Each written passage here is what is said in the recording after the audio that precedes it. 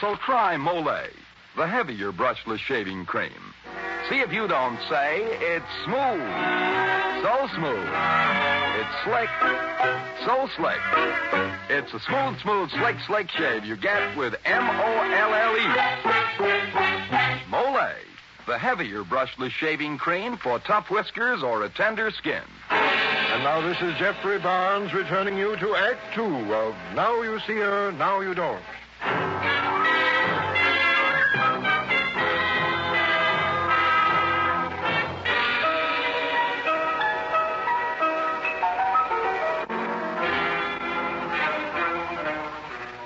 You see, Max, the whole plot to cover Janice Vickers' disappearance was now quite apparent to me. For some reason, the employees of the hotel were trying to make it seem that she'd never been there. Why, the dirty crooks. The register had been altered. The waiter, the clerk, the bellboy, the manager were all lying about not having seen her. The doctor was trying to convince Elaine that she was suffering from hallucinations about her sister. Hallucinations? In short, Max, there was a conspiracy to make it appear that Janice Vickers had never been at the Coves. Well, it was up to me to discover the reason for that conspiracy. Now, Elaine, you've got to help me. I can put together all the pieces of this puzzle except one. And that is, who would want to, well, let's say abduct your sister? Has she been in any trouble? Yes, Mr. King. What was it? I hate to tell you this, but you see, Janice is different from me. She's a year older and she's more sophisticated. And in New York, she runs around with a faster crowd. Uh-huh. Anyway, a little while ago, Janice started gambling. Oh, I see. She ran up some debts at the place where she played. Pretty soon they amounted to $25,000. $25,000? I know that's a lot of money, Mr. King. We've always been spoiled. We've lived from a trust fund, and, well, Mother has a good deal of money. Did Janice ask your mother to pay? Oh, no. You see, Mother hasn't been well recently, and Janice didn't want to worry her. So you decided to run away? That's right. And you came here to the Coves? Yes. We thought if we stayed away from New York for a while... What was the name of the gambler to whom Janice lost all that money? I don't remember exactly. Oh? It was Monty something. Not Monty Baxter? Yes, that's it, Monty Baxter.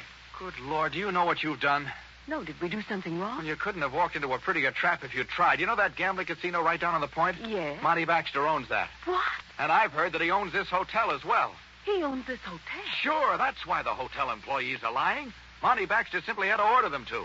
Oh, this is a pure case of won't you come into my parlor, said the spider to the fly. We'd better call the sheriff. Oh, he wouldn't know how to handle this. I'll take care of this from now on. But you hardly know us. You now, can't... look, you both strike me as pretty swell girls. Let's leave it at that, huh? I'll be back just as soon as I've settled things with Monty Baxter.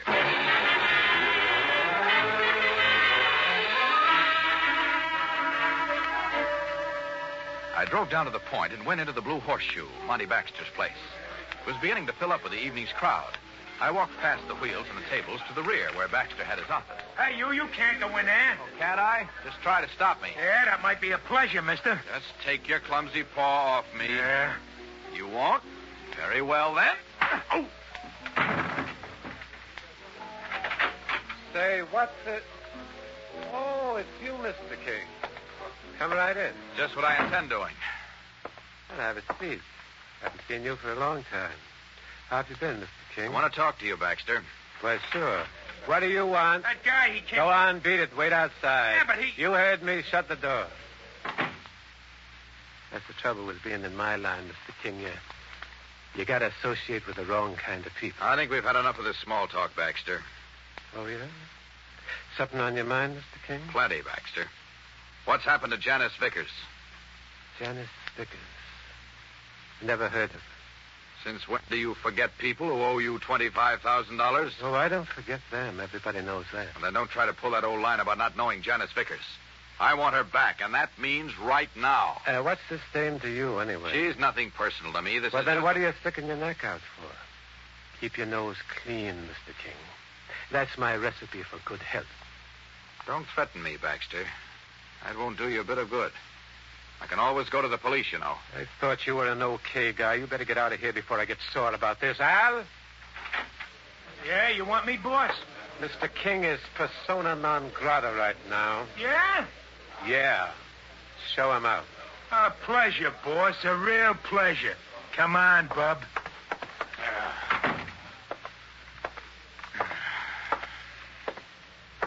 been looking you over. Say, you don't seem to have much of a muscle. How come you could hit me so hard? It's a matter of leverage. Leverage? Certainly. You brace yourself like this, Yeah. balance evenly, Yeah, and then? and then this. Oh!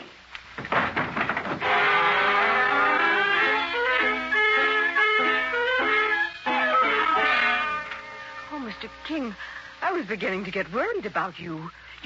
Your hand. What happened? Oh, it's nothing. I bumped into something. Baxter, did you see him? Yes, he's behind this, all right. What are you going to do? I think I'd better call a friend of mine back in New York. He's on the force, but he's pretty efficient. You can use the phone here, right by my bed. Oh, no. You'd better try to get some sleep now. I'll call from the next room. Mr. King, I can't go on calling you that. Oh, of course not. And I don't like Elwood. Oh? Can't I call you Bill? Of course, Elaine, but why Bill? I just like it. Good night, Bill. Good night, Elaine. Oh, and don't worry. I'll sit up in the connecting room all night.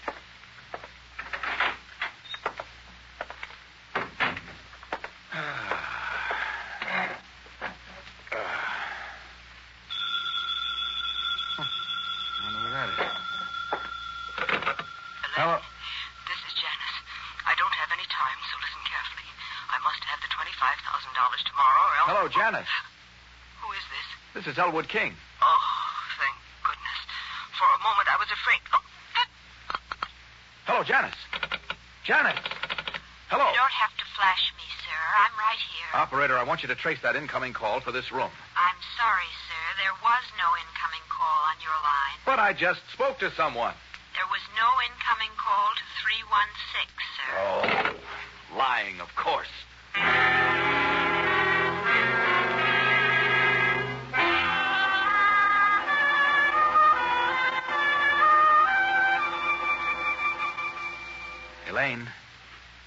Elaine, wake up.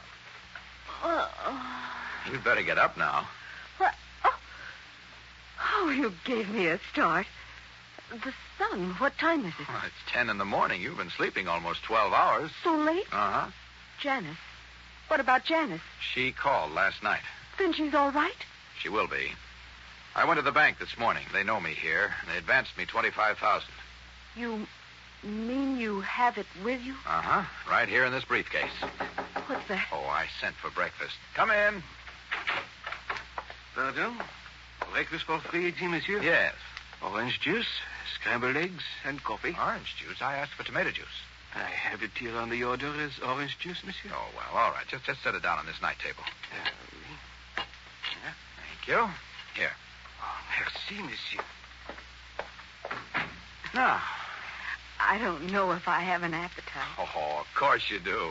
Well, maybe.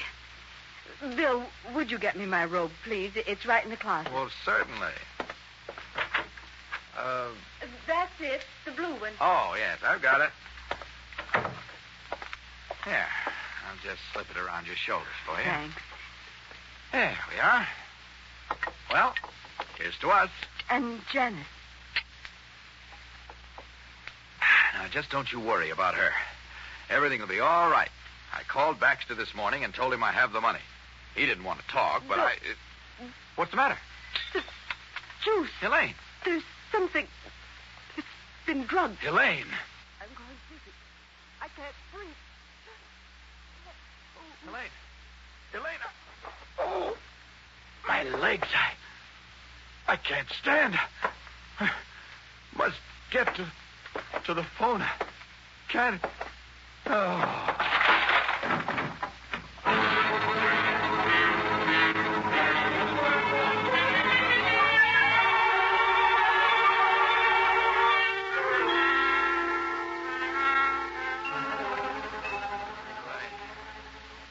Elaine, what's happened?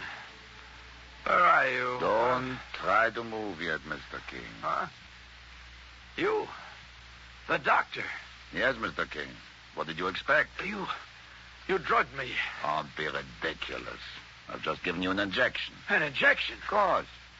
I thought it would be wisest in this case. Elaine, where is she? You mean the young lady? Yeah, this room. Everything's messed up. something. Yes, to cover up clues.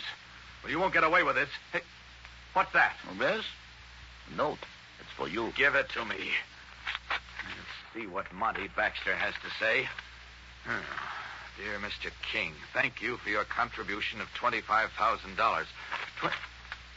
My briefcase. The money, it's gone. Go ahead with the note. I'm interested. You should be. It says, I do appreciate what you tried to do for my sister, or rather my non-existent sister. What's this non-existent sister? Continue. I'm really intrigued. Oh, by now I'm sure you realize you never saw my sister and me together. That would have been impossible since we are one and the same person. Signed, Elaine. A very clever young woman. Clever? I've been duped. And doped, Mr. King.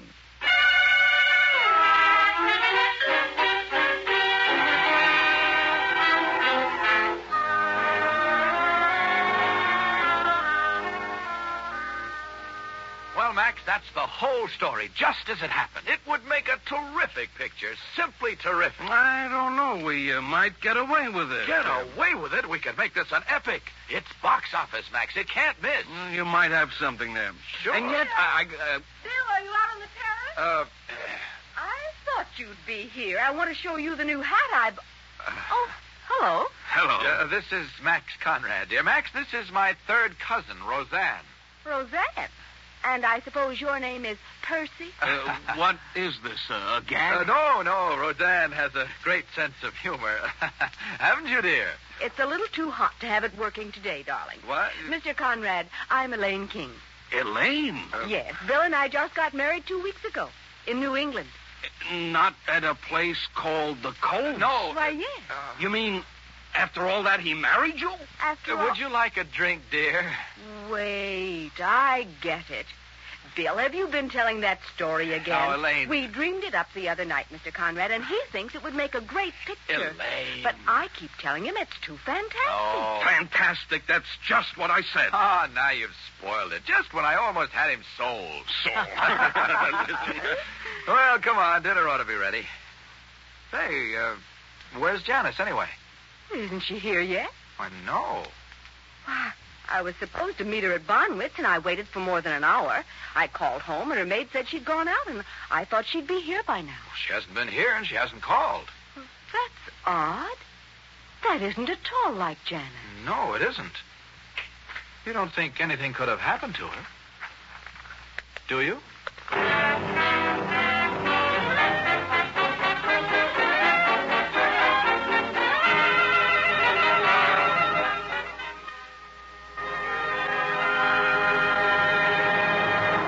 This is Jeffrey Barnes again, bringing down the final curtain on tonight's Mystery Theater production of Now You See Her, Now You Don't. Be with us next week to hear an unusual study in character by Joseph Rushcole entitled Primer for Murder. The original music for the Mystery Theater is composed and conducted by Alexander Sembler. Clayton Collier and Marion Shockley were starred, and Arnold Moss, James Van Dyke, Gilbert Mack, and Peter Capell featured in tonight's story. Any resemblance between the names and characters used on Mystery Theater and any actual persons, living or dead, is purely coincidental. Now, ladies and gentlemen, you can get a toothpaste that does what no other toothpaste can do. It's utterly new, radically different, incredibly better. Lion's toothpaste. And evidence that it is better, far and away better, is found in thousands of exhaustive laboratory tests. These tests prove beyond the shadow of a doubt that new Lion's toothpaste is better because they show that while cleaning teeth, it actually gets them brighter. 2.5 to 5.5 times brighter than any other toothpaste. By making these tests on scores and scores of individual teeth and measuring their brightness with exacting accuracy on special electronic equipment, fair and impartial control was constantly maintained. And I repeat, they show that new Lion's toothpaste gets teeth 2.5 to 5.5 times brighter than any other toothpaste. Now, this remarkable toothpaste, Lion's toothpaste, is not just another toothpaste, not just another old toothpaste with an added ingredient, but is completely new and radically different in formula. New Lion's toothpaste not only contains a new patented cleansing agent, but also a new and exclusive polishing agent that's so superior, no other toothpaste can match it. Hence, Lion's toothpaste cleans beautifully, polishes brilliantly, and, most amazing of all, it cleans without soap, polishes without chalk. There's nothing else like it anywhere. tonight or tomorrow sure, buy this utterly new toothpaste that laboratory tests prove gets teeth 2.5 to 5.5 times brighter than any other. Lion's toothpaste. And now this is Dan Seymour saying goodnight and inviting you to be with us next week at this same time when the Mystery Theater presents Primer for Murder. This is NBC, the National Broadcasting Company.